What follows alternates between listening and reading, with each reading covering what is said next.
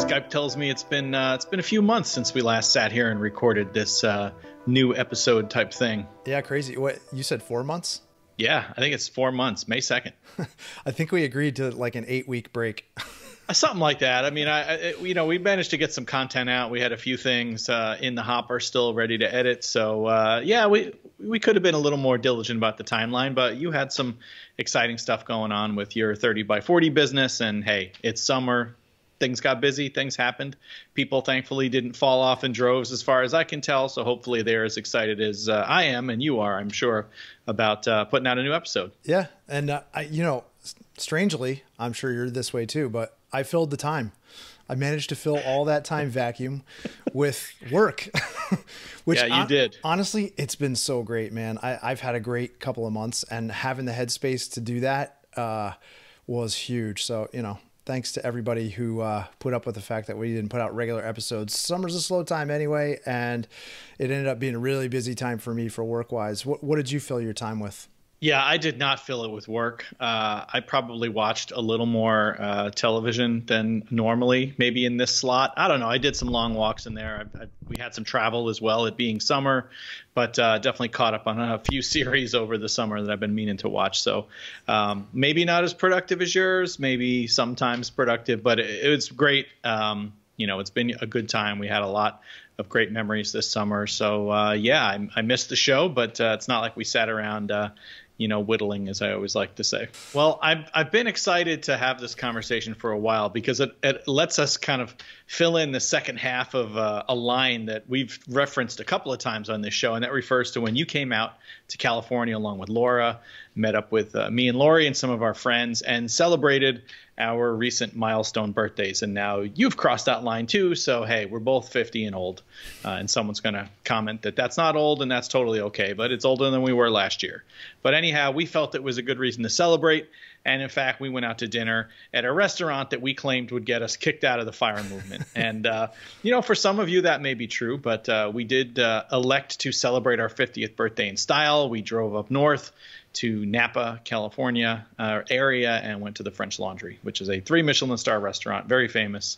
And I had never been there before. You had never been there before. It was quite a splurge, to say the least, but had a wonderful time. And, on the flip side, it got me thinking about this idea of spending, because the cost of that, the days we spent up there, the cost of that meal, were things that we had discussed in advance. They were known entities, but, it's just one example, and maybe an extreme example, of the idea of having to decide whether an expense is worth it or not.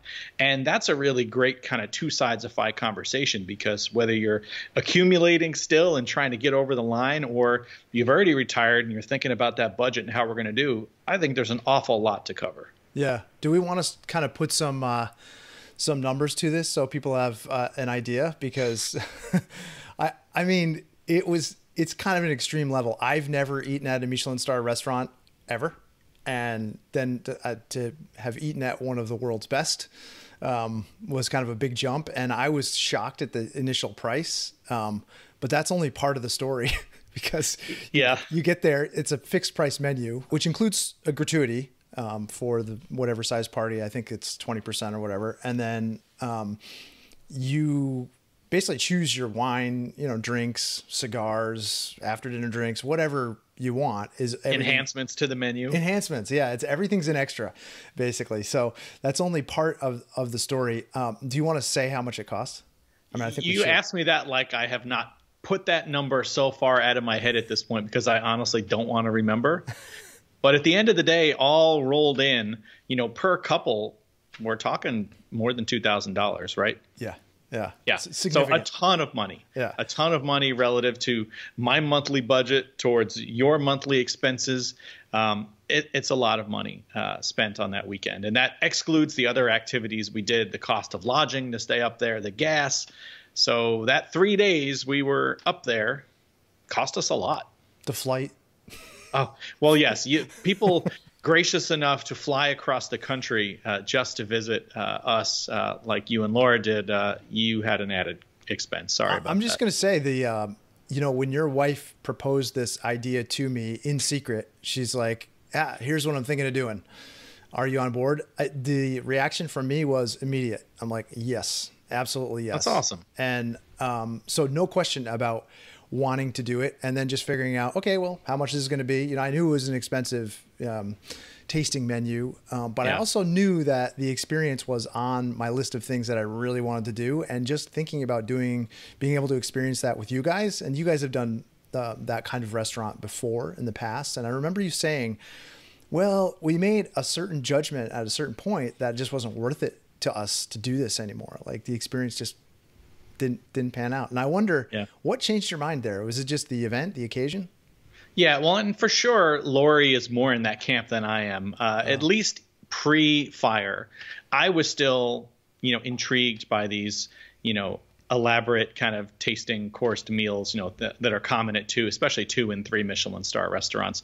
But I was also on board with the idea of, that's not a necessity. It's not something we did often anyway. It was a rare treat. But, we both like sort of more down-to-earth experiences anyway, without a lot of pretense. And so I was on board with it. But, on the other hand, when it came to like what might I like to do for a special occasion down the road, a milestone anniversary or a birthday, sure, that idea has never left my mind. And I loved the idea of going to a dinner like this, and even more that Lori so thoughtfully came up with the idea of inviting other special people in our lives to it, to join us if they were interested. So yeah, not something that I'm comfortable engaging in all the time, but I love the idea as a special occasion celebration. So let's talk about like what it was that we got there.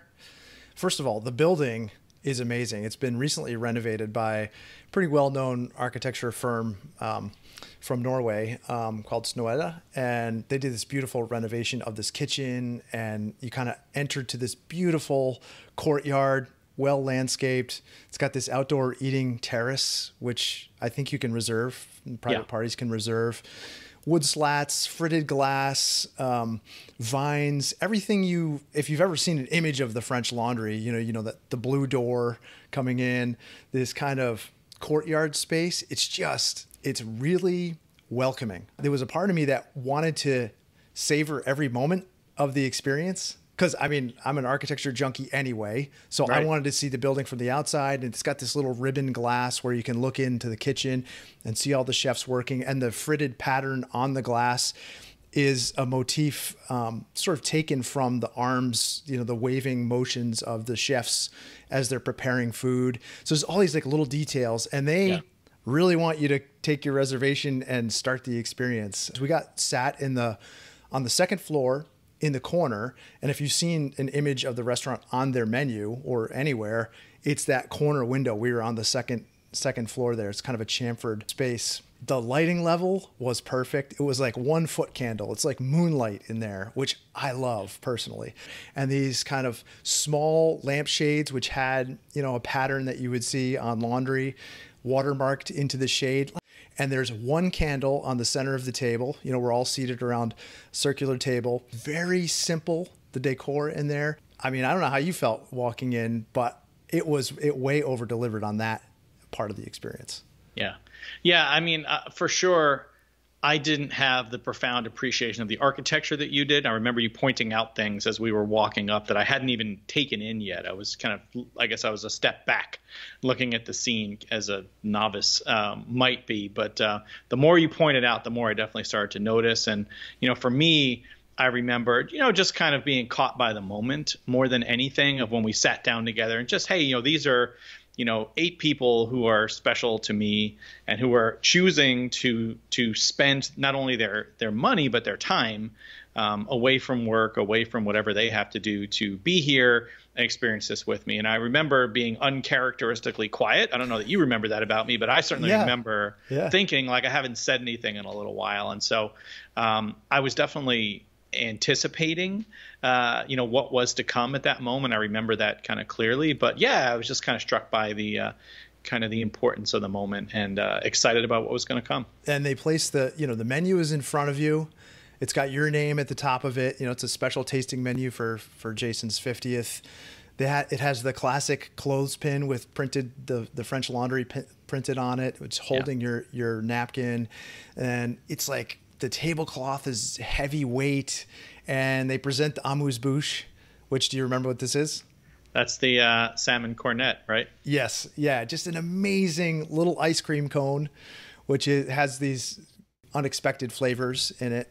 They're well known for a couple of these, initial courses. Yeah, that's one of them for sure. That's one of them. Then the dishes start rolling out. How many courses were in the menu? I don't even remember. 15? Yeah, that sounds right, because he gives multiple desserts and things, and Yeah. I lose track quickly. I have to look at the menu every time I think about it. I mean, the very first course was the oyster pearls dish. Yes, another one of their famous dishes. Which was just mind-blowing. Every bit of the experience, I really, really enjoyed. I mean, I don't know if I was talking either, because I was kind of blown away. And there was a part of it where I felt, I'm a little out of place here. I remember when the sommelier comes over and wants to know, hey, what do we want to do for wine tonight? So exactly. Why don't you talk about that?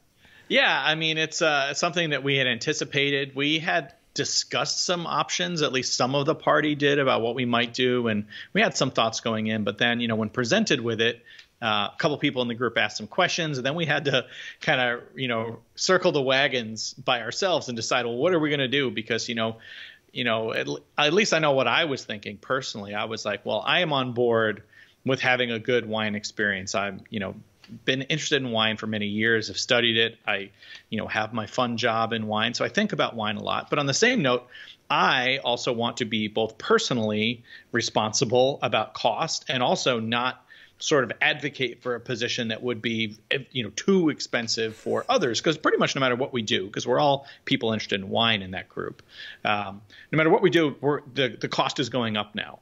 And so what followed was a series of almost negotiations, or at least putting out ideas about what we might do. Like, what if we say like this much per person? Or, do we want a new wine every course, or is it more like every other course, which is roughly what we decided on? Right. And then what kind of cost would that be like? And so, we went back and forth for a few minutes, and I feel like it took him a little longer to get back than I had wanted.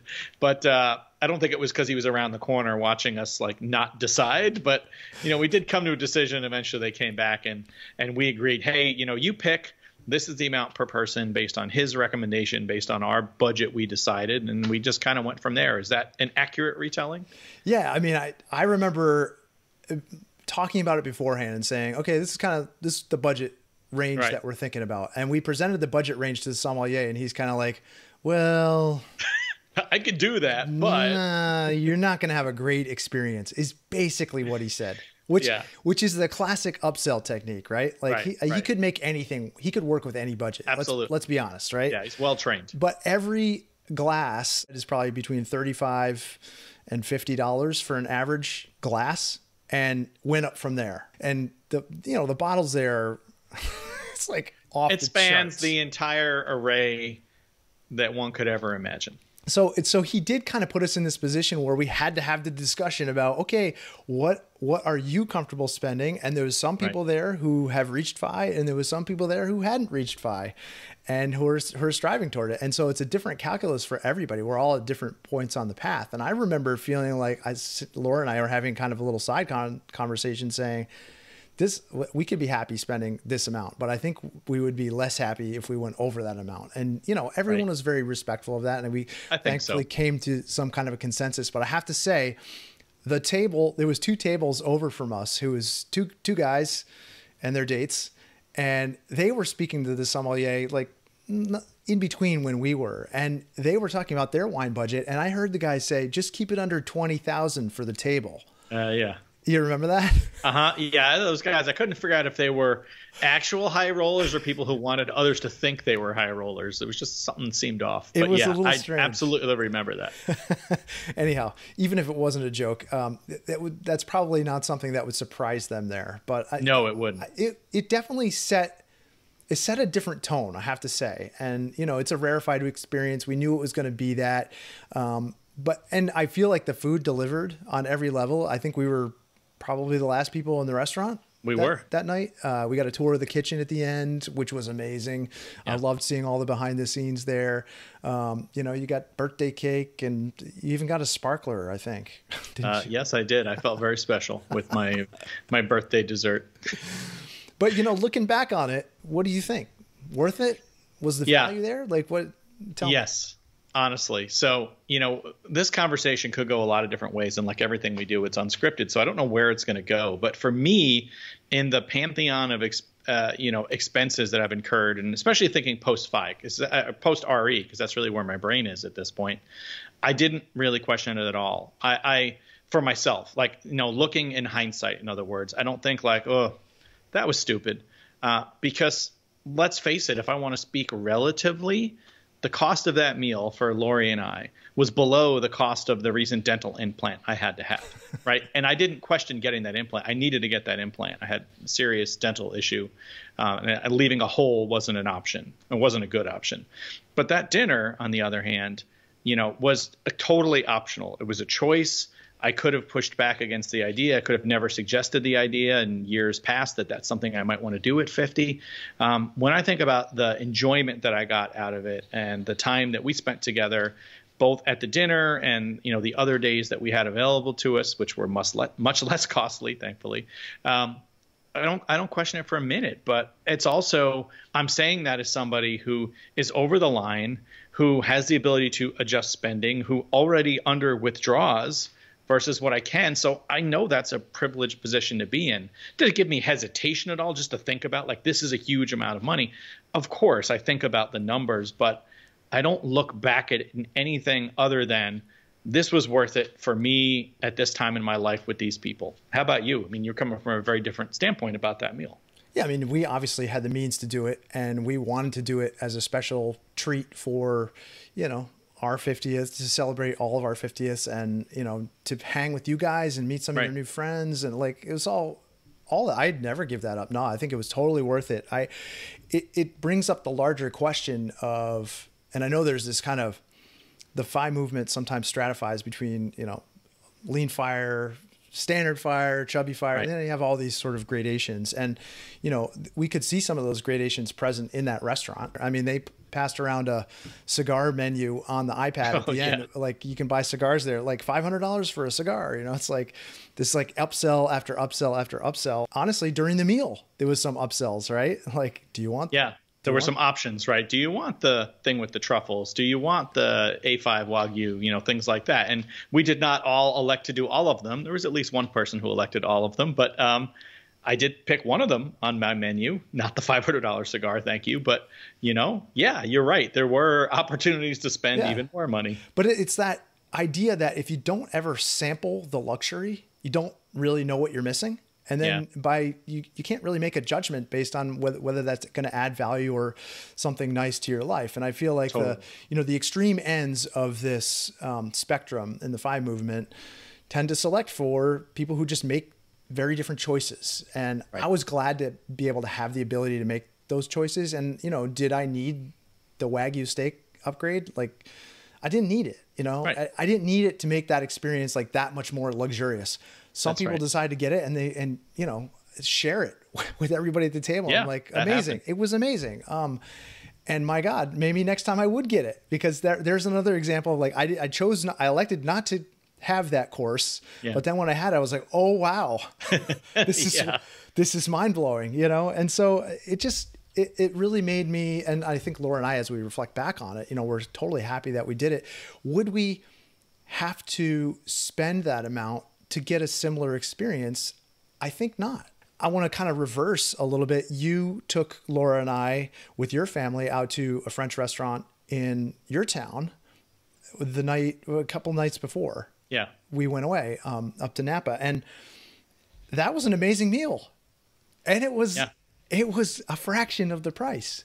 Oh, absolutely. Yeah. It was, less than 1/10 the price per person. And that was, and you were paying. So thank you for treating us. You're welcome. I appreciated that immensely. And so did Laura. But I just have to say, having that comparison there, it's pretty interesting, because I got most of the value out of that meal, and being able to talk with you guys and spend time with your family, like over the table, sharing a meal, that's like a certain kind of intimate connection. And when someone else is doing the cooking and the cleanup and you have really good food, like, I thought that was a really great meal. It was. Is it memorable to the French Laundry standard? Probably not, but I'll remember that meal for different reasons. And so it just, Yeah. I don't know, it brought up all kinds of questions. I'm glad that we did it. I would never reverse the decision. It's an excellent point you make, of course. It's not like everything has to be to the same degree to get nearly the same enjoyment. And maybe it's not exactly the same enjoyment, but it just goes to show that it's certainly not a linear relationship between the cost of a thing and the value you derive from it. I was wondering if you and Lori have differences in what you'd spend money on. One, you're valuing something over Lori, because Laura and I have, like, when we go to stay at an Airbnb, she would opt for a place that's less expensive, that's maybe further away, or location wise, it's not ideal. She would opt for that if it meant we could spend a longer time there. Whereas I would never choose that at all. I would choose, like, you know, a different accommodation that costs a lot more, because the surroundings there are more important to me, like where I'm at, the kind of house that I'm at, even if we have to truncate our stay. Do you guys have any differences like that? We definitely have differences. That isn't one of them. I think we're pretty well aligned on how we do lodging when we stay. And that's a good thing, given the amount we like to travel, that we're not at loggerheads about it. But there are, at a high level, I think I would say Lori is comfortable with an average higher burn rate than I am, whereas I like to keep things the normal lower spend, and I have periodic expenses that are much higher. So I'm more apt to have one-off purchases that are more expensive than she is. I would say I also am more apt to be willing to spend on technology than she is. So some kind of electronics, whether it's, computer related, or, I remember when we replaced our camera, my default is to really go in, do all the research. And often that ends up with a richer feature set than she's thinking we might need, or the television, for example, that as I'm looking at across the room, right? She would have picked a very nice television, I'm sure, but she wouldn't have picked at that time like the best OLED out there at 60 inches. Yeah. So we do differ on some of that stuff. She's more apt to buy more pairs of shoes than I will, for sure. So her budget in certain areas is definitely higher than mine is. But those are just a couple of examples that come to mind. But sure, we definitely think about spending in different ways from a category perspective. Yeah. I know when you guys were planning that trip out there and you were planning different activities and events and picking a place to stay, you were basically making decisions for the whole group, which I appreciate. And it's like, you got to do it at a certain level. But then it's like, I remember she was planning to do this wine blending experience, and I was like, oh, is that something we need to do? There was a bell in my head that was like, I'm not sure we need to do that, and it's that moment where you're not self-directing the spending. That becomes okay, well, I gotta, clearly we're going to tag along, we're going to do this. And we ended up doing that thing. And it was like one of the best things that we did up there. So I totally appreciated it. And it just reminded me that sometimes when I hold back on spending, because if that was my vacation, I probably wouldn't have done that. Yeah. But having done it as a group, and we could all go and learn about how they actually blend wines and what goes into it, was incredible. I thought that was so much fun, and it was kind of a bonding experience for a group of people who didn't know each other all that well. Right. And, but if I hadn't spent that money, I would, we just would have gone and done another winery or something like that, and Laura and I, last time we went down to the Virgin Islands, we got spendy on this vacation. I was like, wow, we're just going to go all out. The business had a great year. And so we got down there and I was like, well, let's provision the villa, have you ever done this before? No, I don't know what that is. Okay. So when we fly, from the East Coast to get down to the Caribbean, you're doing it over those winter breaks where everybody is traveling. And if there's any kind of travel hiccup, it's just, the delays stack on top of each other. So we know it's always a stressful travel day. So we decided to have someone do all of our shopping before we got down there. So they go, you give them a list of all the stuff you want, and they go shop for you. And by the time you arrive at your villa, it's all stocked up for you. So your refrigerator is full and clean, and there's food everywhere, and you don't have to make those intermediate stops. I gotcha. But it ended up being a service where we paid a lot of money for it. And then we're like, we kind of missed going shopping. We got it's part of the experience. You get there, you get off the boat, and it's like, oh, let's go get some coconuts and get some, pick up some rum. And, it's like, there's a whole experience to it that Yeah. we short circuited, and we paid a lot more for it. So Yeah. I don't know if you have anything like that where you've splurged on a luxury and weren't happy. Maybe not that. I was going to say more to the former point. I'm thankful that Lori is the one that generally does lodging on our trips, because she just has a knack for finding the right lodging for a situation. I was thinking, way back the first time, we've been twice to Costa Rica. The first time we went, which was pre-fi, she found us an amazing place to stay that, relatively speaking, was affordable. I mean, it's not inexpensive, but it wasn't some luxury situation. There's this little villa at a place that only had, I think, 4 or 5 villas. And, it seemed a little bit out there, farther away from stuff. And I was wondering, is this really going to be the right kind of experience? But, when we went there, I trusted in what she was telling me. Obviously, I did my research, looked into it. But when we got there, it was such a great fit. We were really close to the beach. We could go out anytime. We hit the people who ran the place. Clearly she'd looked into all this, were really accommodating. They were great resources. They were lending us stuff to do. It was such a great experience. And I remember wondering back then, if I had been the one picking lodging, I bet I wouldn't have done as good of a job. I would have been like, oh, okay, well, yeah, it's got to be in the right spot. But, being cost conscious is important. So, maybe I wouldn't have even started with a villa. I don't even remember how she got on that idea, but it was clearly the right option. And we followed that same kind of idea again some years later when we went somewhere I know you and Laura have been, and that's St. Lucia. Similar thing. We got a villa where there's just a few of them. It was in kind of a little more out of the way kind of location, but still close enough to stuff. But, it's not like it was an area that had tons of lodging. Yeah. There were only a couple of options in that area. And no way I would have stumbled on that one. But again, she found it. Great host. Like, everything was just awesome. And so, I definitely it's a good example of, like, over the course of, knowing someone, whether it's a relationship or a friend or what have you, like, you definitely learn to trust someone's sense of whether something is worth it or not. I don't know if Lori would say the same thing about me. Yeah, I hope she would. But definitely when it comes to, like, travel lodging, like, I think Lori just knows so well, like, what type of experience is going to be really good. Well, you're lucky. You're a lucky dog, man. When I was growing up, my dad, he was the one who was choosing all of the accommodation, and he always chose based on one thing. Price. Yeah. Which I get, right? We'd show up to the motel. Like, I remember we were doing Darien Lake or Great Escape, I think it was at the time, Northern New York, exactly. theme park. And that was a big reach for them. I know it was. And we stayed at the, it was the something motor court. I can't even, it was a sorry state of affairs walking in there, man. The pool had frogs all in it. It was like kind of a green slime on it, which my sister still managed to go swimming in. The beds were like, you get in, you kind of sink to the center. It's like cobwebs everywhere. And it's just, yeah, man, every family vacation was like that. We always kind of like, we were kind of shrinking in the back seat as we'd pull up to the place, wondering what we got that time. So you're lucky, man. Yeah, no, Lori does an excellent job of that. Actually, and there's no way that suicide shower was one of those places that she booked.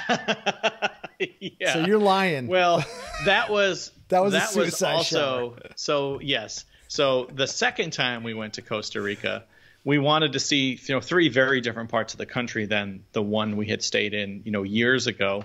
And one of those areas had almost no lodging. And she found this really cool little house to rent. And it was a great price. And it was gorgeous. It's in the middle of the cloud forest there. But yeah, it had one of those very typical showers that you see with the electric heater.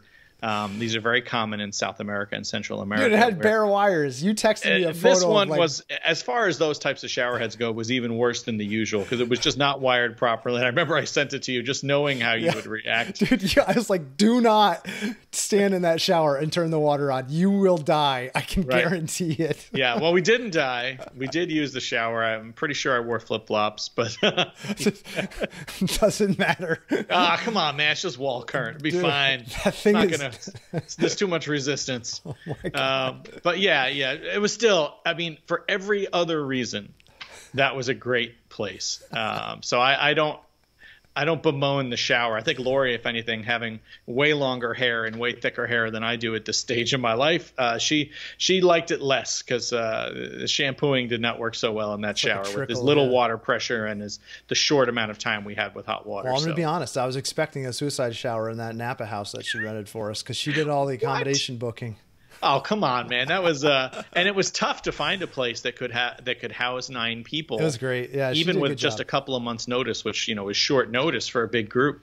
It turned out to be a really great place, and I don't think we trashed it too bad. No, it was fun. There might be a wine glass or two missing. So I'm curious, thinking about the name of this show, how do you think about spending pre-fi and somebody who is, very actively charging towards, an end point, if you will? We talk about it a lot on the show and what the market has done and what's, gone on with your portfolio value and how you're pushing really hard to get to that FI line. How do you think about expenses and choosing to spend on things or not? And is it influenced by that journey? Yeah.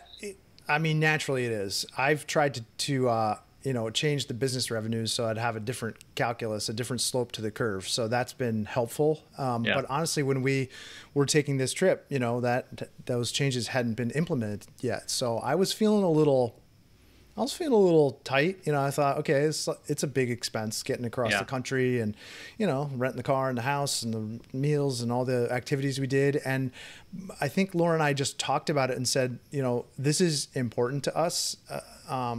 And we're not really going to put a hard upper limit on it because this feels like what we would spend for a vacation. And we had canceled the vacation earlier in the year for other reasons. And so we were really looking forward to this as a break. And, the way I think about it is we set allotments for everything. We have an investment allotment, but we also have a vacation allotment. We want to spend on upgrading things in the house, laptops, cars, whatever it might be. And it all fits in there. And so it feels okay to me to spend. But, I definitely think if I'm spending more than the budget, it's coming out of my investment, my savings. And I don't like that feeling personally. Right. But I have Laura on my shoulder saying, hey, this is also about living life. And if I think about the memory dividends that were created in that experience, it just reinforces the idea that, we save to be able to create those memories and be able to do things. We don't just save to make a bigger pile. And, it was great being able to do it with, friends and spend the time that we did. I wish it could be longer, man. I was kind of just bummed that we had to come back after a week, but yeah, time flies. Yeah. I mean, for me, I think I've noticed, and I'm sure, we've certainly talked about this. I remember in so many words, but for me, I found it much easier to contemplate, large one-time expenses pre-RE as opposed to post. I think Lori and I were good about, I think we had a pretty reasonable approach to like paying ourselves first and our investment goals. And, we could have achieved FI sooner, like some of the folks who are younger than us have done, right, in their 30s, or, I couldn't have hit it that early, but, maybe earlier in my 40s, had we not spent on the things we did with vacations, travel being our biggest expense for sure, besides housing, obviously. But we prioritized that. And I don't think we ever really thought twice about it because we felt we were being reasonable in the number of trips and the kind of travel we did. But I'll be honest with you, post-RE, I had a lot harder time with it, especially in the first 2 years. I've really noticed a shift in the last year. I have some ideas on what might drive it. I'm not certain. Portfolio. But, no, it's not portfolio size, man. I'm telling you, it's not. Because I think I had to have a mind shift change. It had to come from a couple different standpoints because, while I had 18 months pre-retirement of really, thinking about budget and doing things I had never done before, tracking expenses, really understanding what that retirement budget was going to look like, that was helpful. It prepared me a lot, but it's still very different to say, okay, now there's no paycheck. And now, even in that first year when the market was still going strong, unlike the second year, it still gave me pause to think about, well, this is my budgeted amount. And what happens if I need to go over sometime? We actually had more cushion. We talked about this on the show in the beginning because Lori was still doing some tutoring. And in that first year of Two Sides of Fi, she was doing a bunch of tutoring. And then that started to tail off, which was her plan. There was nothing wrong with that. But now we were more limited, to use a phrase, to the money we had planned to allocate for our budget. And so that works great 10 months out of 12. But then you'd have 2 months where things would suddenly go up. You know, dental implant, something I mentioned, something severe with the car. And we are not so prescriptive with our sinking funds that they're massive, and no matter what, they're going to cover every possible expense. That's not been our approach.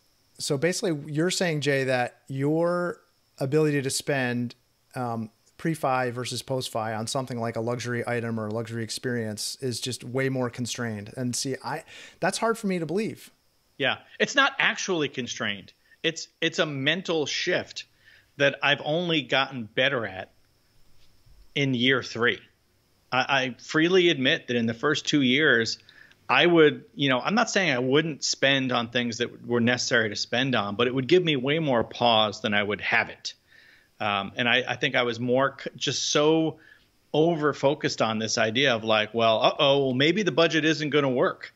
Even if it's only 1 month or 2 months out of 12 where we're exceeding our allotments and maybe even going beyond some sinking fund, as can happen with healthcare. I wonder if we're both just suffering from the same consequence of the market being down at the same time. Because it was going up for a little while, right? While you were early retirement, but then we had 2022, which was like a long, slow slide into oblivion. And you got to watch the portfolio go down. And I was doing the same thing, man. I was like, so that doesn't, I know your experience leading up to FI was like, okay, it's going up and up and up to the right. And that hasn't been my experience here. Right. My lead up to FI is very different than yours just because of what the market is doing. And, if you got a large portfolio at a certain point, that's going to move a lot, and so that you don't feel like that was influencing anything?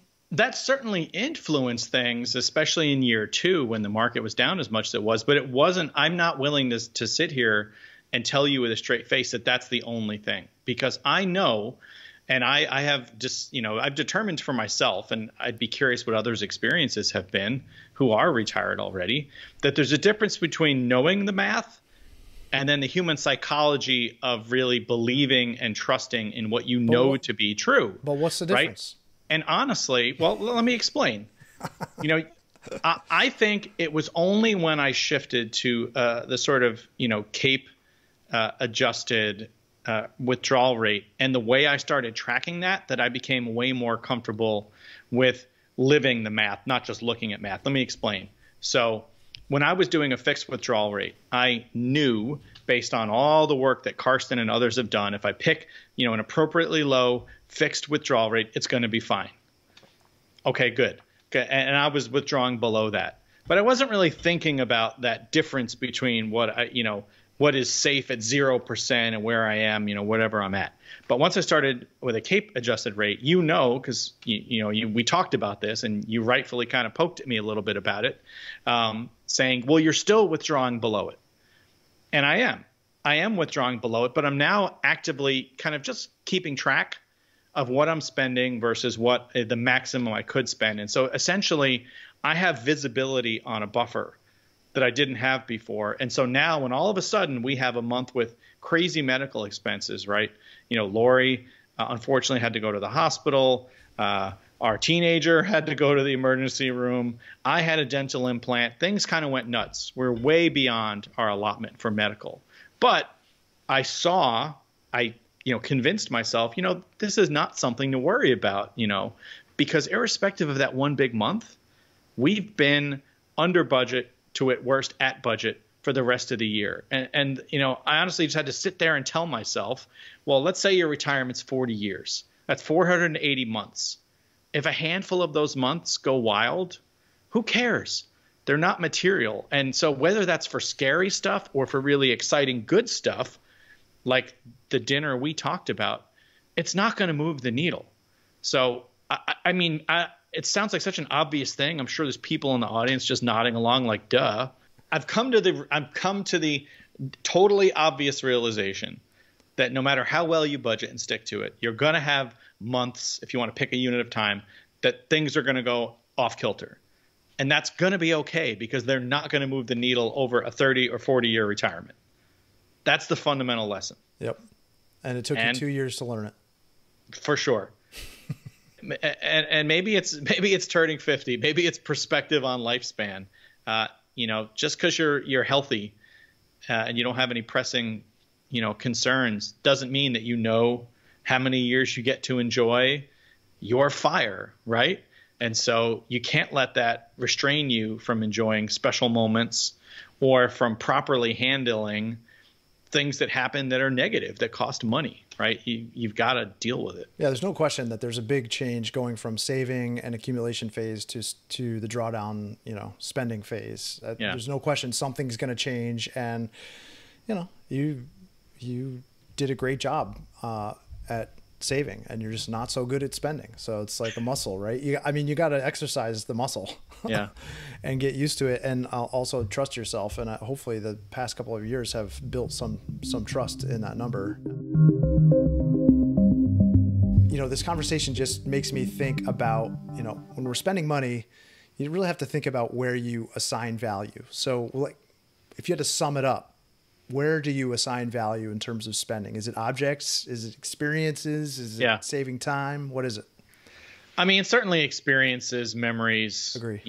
Sharing with others in my life are always the easiest things to think about. I just think about, the travel we took after COVID lockdown ended to see family, 5 weeks on the road. I think about, the trip that we took up north with you guys for my 50th birthday and our 50th birthdays. Like, those are no brainers. You're spending time with family, friends, you're making memories, things you can't replace. Yeah, you're going to be reasonable with expenses. You're not going to, empty your account, but that's so easy to prioritize. Whereas, the kind of, tangible items, devices, whatever in your life, you need to think about them in a little different way. But I think some of the same principles apply. Like, are you, what's the value you're going to feel out of this? Is it going to really bring joy to you, your family, or is it just you're scratching some itch like, ooh, the shiny object, this is cool? I mean, I don't think either of us spend like that anyway, so it's not really the best example, but I don't know. How do you see it? I mean, sometimes I'll spend on something like a nice watch that I wanted, or a nice jacket or something. I don't place a lot of high value on clothing or shoes or anything, but I can see how some people value those things. In general, like I'll pay for comfort. Like I'll upgrade, seat in a plane, for example, because I don't like sitting in the back of the plane getting bounced around. Or I'll pay for, privileged access to the front of the line pass at a theme park with my kids, because, it's a day we're going to spend there. I might as well spend it on the rides instead of waiting in line. Like, I won't save on those kind of things. I don't see the value in that. I'll spend to buy my time back, like almost universally, if I can afford to. But experiences are top of the list, man. I'm so glad we did the trip that we did, and I'm so glad that I'm looking forward to see what we come up with for our 60th. Hopefully, I'll reach 5 by then. I think you're going to be there well before you're well before you're 60, based on how great of a businessman you are and are driving your streams of income. I have full confidence. I would invest in your company if you sold shares of yourself. Really? Okay. How's that's that? Interesting. That's a vote of confidence, man. I did not actually expect that. I never had that thought until I just sat here. But yeah, for sure. I have full faith in your ability as an entrepreneur. All right, man. Well, happy birthday to you. It was awesome. And time. To you. Yeah. It was an awesome time.